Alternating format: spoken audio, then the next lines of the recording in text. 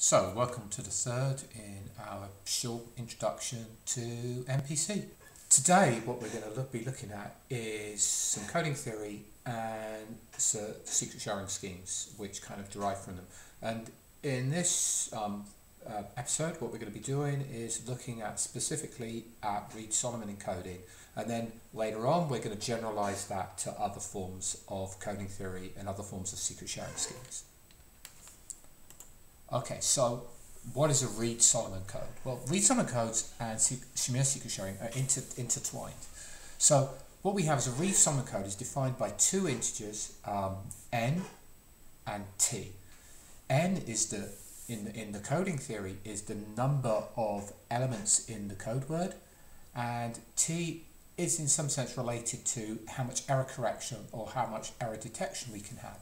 In particular, we can detect n minus t minus 1 errors, and we can correct n minus t minus 1 over 2 errors. So we have one value for detecting errors and one value for correcting errors.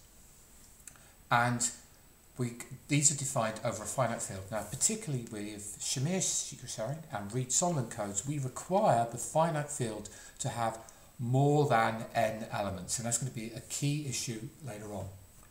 So, how is a Reed-Solomon code defined? Well, what we do is we take our finite field of q elements, and we look at the set of all polynomials of degree less than or equal to t. So, this set here.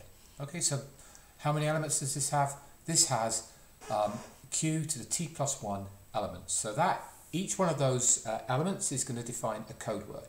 But the actual code words are given by the evaluation of these polynomials at n points in the field. And this is one of the reasons why we need q to be bigger than n. So we evaluate the polynomial. If suppose that q was prime and bigger than n, we would evaluate the polynomial at 1, evaluate the polynomial 2, and so on until we evaluated n, and that would be our code word.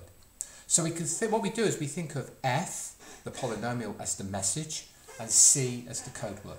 And there's clearly a redundancy in this representation. So what is that redundancy? Well, how many bits of information do we need to encode a polynomial? Well, we have t plus 1 coefficients, and each coefficient is of size log to the base 2 of q. So, well, first order approximation, we need t times log 2q bits of information. It's actually t plus 1 times log 2q, but let's not worry about also log 2q between friends. Okay, so it's t times log 2q. But the total amount of data needed to represent this information in the code word is we have these n elements, the evaluations of the polynomial at the points 1 to n, and each one of those evaluations takes log 2q. So we actually are representing roughly t times log 2q bits of information in n times log 2q bits. So there's clearly a redundancy, and this redundancy is what makes coding theory work. Another way of thinking about this, which is kind of helpful, suppose you wanted to you wanted to evaluate a cubic function at 7 points. We kind of see that this is what we do. Of course, this doesn't happen in a finite field if this only works over the reals, but imagine this is kind of what's happening. Okay, so you actually output this point, this point, this point, this point, this point, this point, and this point, and there are 7 pieces of information which actually encode the 4 pieces of information in the cubic polynomial. Okay, so how do we recover data? So given a code word, a received code word, the evaluation of the polynomial 1 to n, and assume no errors have occurred, how do we recover the underlying polynomial? Well, that's just basically inverting a linear system. So we could express the coefficient, the first element of the code was C1 as this sum, so the evaluation at 1, and so on down to Cn. And that's a linear system. Basically, it defines a matrix, which is an n row by t row matrix, and we just have to invert that linear system. In fact, this matrix is what's going to be the van der Waals matrix, but let's not worry about that. Actually, we can do it more efficiently. We don't actually have to do linear algebra because we can actually do that inversion because it's related to the van der Waals matrix symbolically. So what we can do is we define these so-called delta I of x values, which is the polynomial called generated by all the monomials except for the monomial at I, okay, suitably scaled. And we have the following properties, that delta I, when evaluated at I, gives us the value 1. And delta I, because we stick 1 in here, and the 1 minus j cancels with the 1 minus j, so we get a product of 1s, and so delta I of I equals 1. Okay, what happens at delta I of j? Well, at delta I of j, we'll certainly, if j is not equal to I, we certainly get a 0. Okay, for these are for all the j between 1 and n not equal to I. And the degree of this polynomial is n minus 1. So this is a kind of cool properties. And Lagrange interpolation is essentially applying the Chinese remainder theorem to these kind of polynomials. And so what we get is we get the Lagrange interpolation is that if we just take these values ci that we got from the code word, multiply them by these polynomials delta I, we actually get the original polynomial out. Okay, so that's kind of a magic formula that we can use to recover data, recover the original polynomial. Okay, so what happens if we get an error? So when we get an error, remember these delta i's that we're computing here have degree n minus 1, but the original polynomial only has degree t. So what happens if we get the real data, the top coefficients will all cancel each other out and we'll actually get a genuine polynomial of degree t here. But if we've got an error, if, for example, the third element in the code word was sent wrong, then that resulting combination will not be of the correct degree. So when you do the combination, you will see that you get a polynomial which isn't of degree t, it's of degree greater than t. And so you know you've got an error.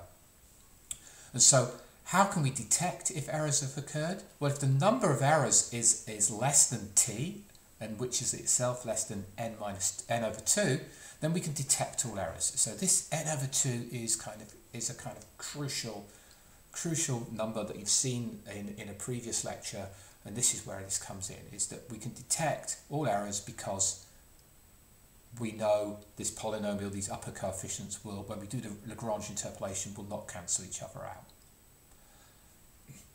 But how do we recover from errors? So we don't just want to detect them, we want to recover them. Well, if we want to recover from errors, we need more information.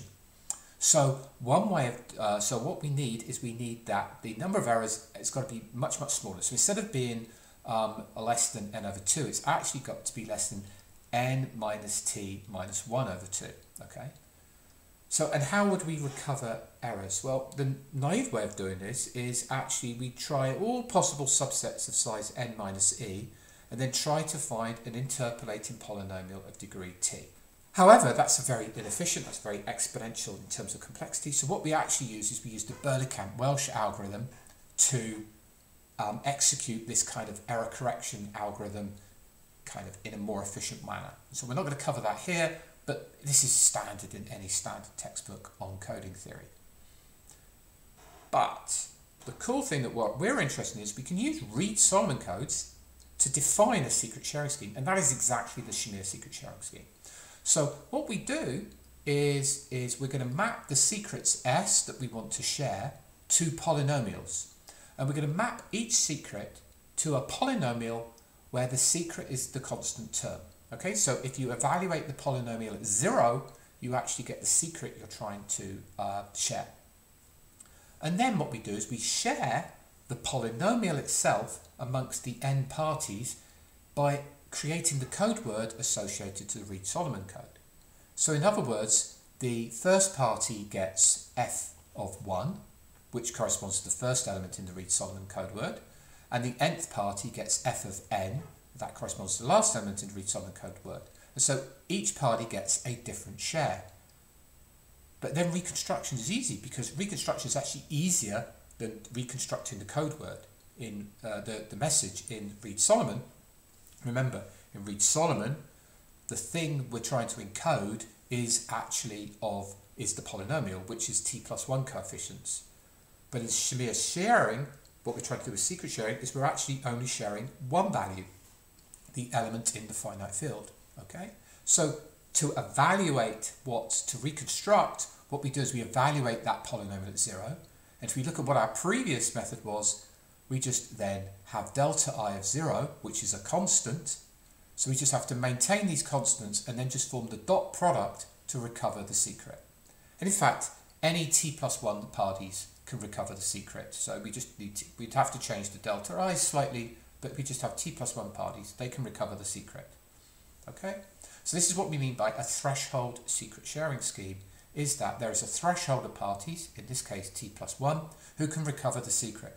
And why can they recover the secret? Because the polynomial is of degree t, therefore it's defined by t+1 pieces of information.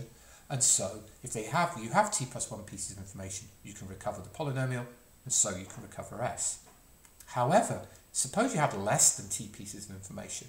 So if you have less than t pieces of information, that could be any polynomial which is consistent with those t pieces of information. So there's one degree of freedom left, and that degree of freedom is actually the secret. So if you have less than t+1, strictly less than t+1 pieces of information, then the secret is information theoretically secure. There is no way you can find anything out about the secret, even if you had infinite computing power. Okay, so how are we going to work this out in our protocols? Okay, so what we want is the honest parties do not reveal their shares to anyone unless they want them to. But a passive adversary controls a subset and wants to learn the secret. So what does this mean? Well, this means that the number of adversaries must be strictly less than t. Okay, because we just said if he has t+1, the adversary has t+1, they can recover. So if we want the adversaries only to learn information they should learn, then the number of adversaries must be less than or equal to t. Okay. However, we also require that the honest parties have to be able to recover the secret. So if the number of honest parties, how many honest parties do we have? Well, we have n minus the number of adversarial parties, and they've got to be able to recover the secret. So n minus a, the number of elements in A, has to be bigger than t, which we just said also has to be greater than or equal to the number of elements in A. So if you combine that together, we actually get that the number of things in the number of parties in the adversary set has to be strictly less than n over 2, which is exactly the same error detection of Reed-Solomon codes, and also is exactly the same bound that we had in the first lecture where we discussed what adversary structures, threshold adversary structures, we could cope with if we had passively secure MPC, information theoretically secure MPC protocols. So these things are all intimately related. Okay, now let's assume what happens when an adversary lies about his shares. Well, lying about your shares is the same as what happens in Reed-Solomon codes when you actually you get a code word in and there's been an error introduced. Now in coding theory, those errors are randomly introduced, but in MPC, these errors are adversarially introduced. So how can we recover? Well, we can recover if the number of errors introduced were less than n minus t minus 1 all over 2. We had that. That was using the Berdicamp-Massey algorithm. So we can recover the secret and recover from errors if t is strictly less than n minus 2 times a. Number of elements in A. But again, to maintain security, we need A to be strictly less than t. So combining this inequality with this inequality, we get the number of elements in the adversary set must be strictly less than n over 3, which is again exactly the same as the error correcting bound for essentially for Reed-Solomon coding, and it corresponds to the bound that we had in the first lecture where we talked about what you could achieve for robust, actively secure MPC in the information theoretic setting. So these things are all intimately related. So we said these can be expressed as linear algebra. So we're going to see in the next lecture why this is. So why is this linear algebra? Okay, so to generate the code word, remember we had this matrix. That was the hidden matrix we had when we were solving these linear systems. So what we can say is that Shamir is defined by this linear scheme. It's defined by a matrix of size n by t plus 1 and a vector v, which is 1, 0, 0. So this v corresponds to the fact that the secret is going to be embedded in the first coefficient. So how do we do sharing? what we do is that if we want to share a secret S, we pick a random vector k in t+1 elements over q, fq, such that the dot product of this random vector and what's called the target vector is equal to S, the secret. And then we define the shares by S equals M times K. Okay? So Shamir secret sharing is an example of what we call a linear secret sharing scheme, because this is what a linear secret sharing scheme is. So Shamir is a linear secret sharing scheme. What does that mean? It means that there is a matrix such that the shares are defined by the matrix times a random vector, where the vector is constrained by a dot product with another vector called the target vector, which should give you the output of the secret you're trying to share. We can define the parity checks matrix of the code generated by the linear code M, and we can see that a set of shares are valid if we just compute the parity check matrix times the set of shares and checking whether that's equal to the 0 vector. So error detection is the parity check matrix of the underlying code. So again, we see a link between the underlying coding theory and error detection in the secret sharing scheme. So what this means is, and this is kind of cool, if we've got an MPC protocol and we share the secrets in the MPC protocol by secret sharing, by Shamir secret sharing, and if we receive n shares and we know the threshold is less than and t is less than n over 2, strictly less, we can know someone is lying by just checking the parity check matrix. Okay, so we can just abort, but we can't recover the secret, and if we abort, we do not know who cheated. However, if we receive n shares and t is less than n over 3, we can know if someone is lying, and we do not need to abort, because at that point we can recover the secret. We can recover what should have been, if we receive those n shares and one of the adversarial parties is lying, we know who they are, we can dispense with them and recover the secret in any case.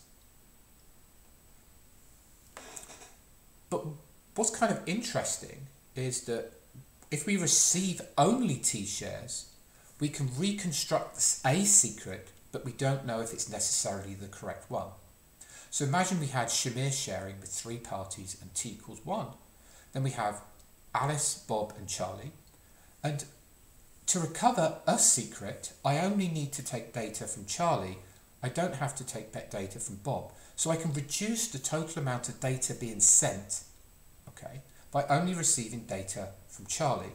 And Bob will only receive data from me, and Charlie will only receive data from Bob. So in a 3-party protocol, we can basically reconstruct shares in a round-robin manner, this therefore dramatically reducing the amount of communication.